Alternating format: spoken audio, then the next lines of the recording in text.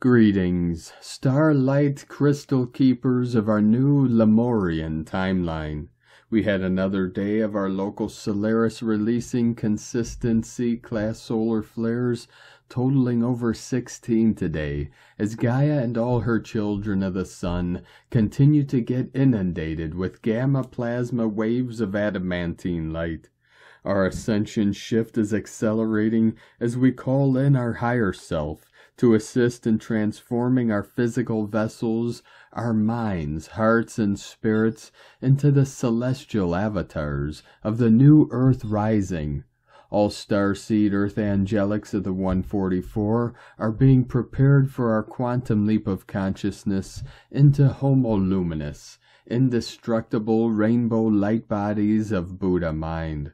All our good people of Terra Nova Gaia shall inherit our divine dispensations, and our sacred lands return to us as guardians and caretakers of Mother Earth and her Nature Devas. As a collective of light warriors, we create a diamond light grid surrounding our Divine Mother, and protect her and all her children with our divine will and pure intent for the highest good of all. Nothing can penetrate this barrier of higher love and light as we fill this realm with the codes and frequencies of our multidimensional sacred self to usher in the new golden age of enlightenment for our rainbow tribe of the new Jerusalem.